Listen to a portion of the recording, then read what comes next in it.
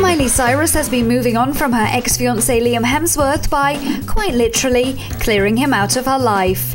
According to the Mail Online, the 20-year-old has put her failed relationship behind her by sending the actor's remaining possessions off to a charity shop.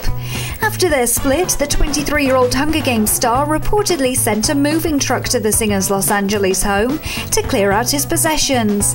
But it seems he may have missed a few items, as Miley has allegedly sent the last of his stuff to the West Hollywood branch of Out of the Closet.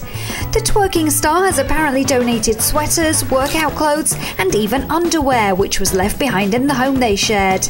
Apparently, the Wrecking Ball hitmaker didn't even ask the actor before she got rid of it. Miley recently revealed on the Today Show that she is the happiest she's ever been in her whole life. It sounds like she's moving on then.